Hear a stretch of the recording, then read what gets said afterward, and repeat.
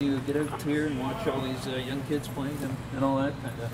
Yeah, it's. I mean, it's always a fun time of the year. Bring in, with the free agents on top of our prospects, just to see, and then to see the progress of some of the prospects that we haven't seen as much live during the season. So July is a tough time to be evaluating anything, but I think overall, good start.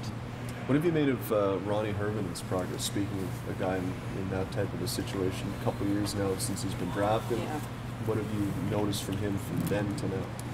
I think he's made significant progress, and really the credit goes to Ronnie. He's been very open to the ideas that we've thrown at him from a development staff.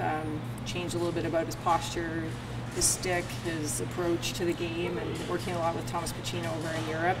A more confident guy. He's more powerful and explosive. I think he had a very long season last year where they played almost 11 months, so he's catching up off the ice in terms of conditioning and training, which will be the biggest thing for Ronnie because he's a competitor. He's got a good head on him and sees the ice fairly well. What do you want to see from Nick as he goes to Michigan?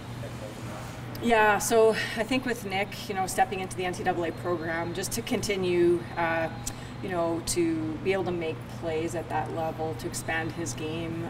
He's very explosive. He skates well. He shoots the puck well. It's sort of the next level of being able to dominate at the NCAA level and make players around him better every time.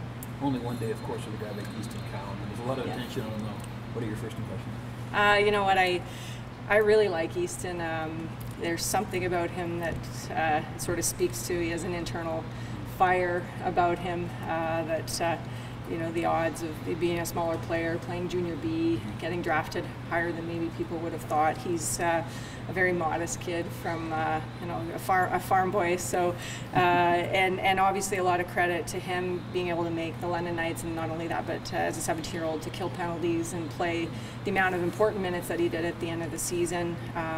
Had their team gone to the Memorial Cup, we might have seen an even bigger impact. So he's a player that we really like, and he's really easy to work with and open to coaching. It feels like Mike Kester's game took some steps this season. Did you see that? Yeah, we did. I think Mike quietly evolved and has evolved into a pretty steady, reliable player there at Minnesota, and certainly as we're just watching him out here, his mobility has improved, his strength and explosivity, and just being able to dominate on the power play and be an important part of their program is key for him. What is Ty very key to do to bring his playmaking to the AHL this year successfully? I think for Ty, it's not so much about his ability to make plays. We all know he can do that. It's his ability to physically be able to compete every day and to be able to handle the pace and the physicality that the American Hockey League brings. He's got a really good sense for the game. He's crafty in the way that he approaches. It'll just be whether he can manage with obviously he's an undersized player, and but what he's been able to do last year in Sarnia was pretty impressive with 100 points. But it's a much different game at the American Hockey League level, as you guys know. So he's going to have to be able to play both ends of the ice a little bit more than what he did in Sarnia. For a guy like Ronnie coming over from Finland to North America now, what do you find to be the biggest challenges, not only getting to that level, but coming from overseas? I think the wider ice surface, not necessarily, is the smaller ice surface here actually might be more beneficial for the way that Ronnie plays. He's on the bigger ice surface, he's not a skater that really lights it up in the open ice, but coming out of the corners, the first 2 or 3 steps, being able to play around the net and play tight is an area where he can excel in. So I think actually the North American game, he doesn't shy away from contact. He proved in the World Juniors that he's a competitor and a good leader. So I think it's just his comfort level, and honestly for him it's the belief in himself that he's capable of getting to that next level and really digging into that every day. When you view players like Joe Miller, their size as a negative, how can you turn that size into more of a positive? Well, you see it today, he's a great skater, very skillful player. Again, I think at the next level for the players that are undersized, it's just their ability to be able to play in the middle of the ice, get to the interior. You don't have to make big hits, but you've got to be able to sustain under contact, make plays under pressure, and then not get beaten off pucks. So he's got to be able to be hard on pucks and win battles and make players around him better with his sense and his smarts. With Fraser, where do you see specifically for improvement there? We've seen a little bit of growth in him already in terms of his strength and explosivity. I think he's starting to fill into the frame that he has, which is a pretty good frame to put mass on. You know, his shot he's got a really tricky release, a good release, and I think it's just evolving his tenacity and his assertiveness and the way he plays the game to be able to dominate more in just different areas of the game. When he steps out on the ice, that other players know, okay, this guy's out there and he can hurt us at the WHL level. So more of a mentality for Fraser, and then just continuing to, you know, expand on his physical development. What did you see from Topi with the Marlies and coming into this summer, and what do you hope to see from him in the fall? Yeah, so Topi, I mean, Topi playing up in Oulu, a very defensive-minded system that they had this year in Finland. So coming to the Marlies, you know, he talked about just the ability to be able to get up the ice and make plays, and we all know that he's an elite playmaker. He makes a great first pass. He was able to contribute on the power play and step in pretty effectively with the top 4D with the Marlies. So I think for him, again, it comes down to this very similar to Roni, is they play a lot, they skate a lot, but the next step for them will be their physical conditioning and strength to be able to you know, win retrievals on pucks and handle the contact and the physical play that comes at the American Hockey League level.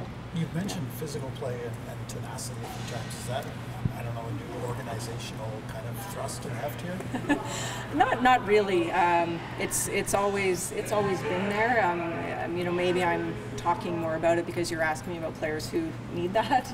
And you know, it's pretty obvious we have some undersized players here that I think for the next level it is that strength and their ability to be explosive skaters, to be able to separate so that they can show the gifts that they have both offensively. So never underestimating skill. That's of course the most important quality, but you've got to be able to also play and handle the physical game. Noah has size. What are your early impressions of him?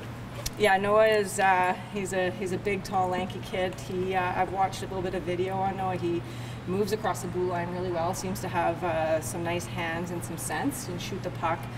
He's a very smart person. He did, I think, he had a 93% average and has done really well in his academic. Their top academic player in Lethbridge that they've seen for a long time. So he's a pretty intelligent kid both on and off the ice, and he'll be an interesting project. He's got again, the size that you're hearing about, and so something we don't have in the organization with a prospect. So he's an intriguing guy, and he's also from Saskatchewan, so I guess I like him. It feels like, I know I'm giving you a lot here, but it feels like VT has never really hit the highs that he did in his freshman year. How do you get his game kind of back to where it was? Yeah, we've talked a lot with VT about just consistency day in and day out at the college level, and just his commitment to the game, both, you know, on and off the ice. He started to really, I think, understand what the qualities are to be a pro hockey player, the training, taking interest in his own development in his own game, which is something we encourage the prospects to really do, is understand who you are as a player. And then I think also for him it's a little bit of confidence at that level that he can make an impact, play less on the perimeter, get through the middle of the ice. He's got a pretty good shot, so when he can get it off, it's often effective, but it's been a slow go for him. If I may, how has the impact of Kyle Dubas moving on affected you or your role? Well, so far my role is the same.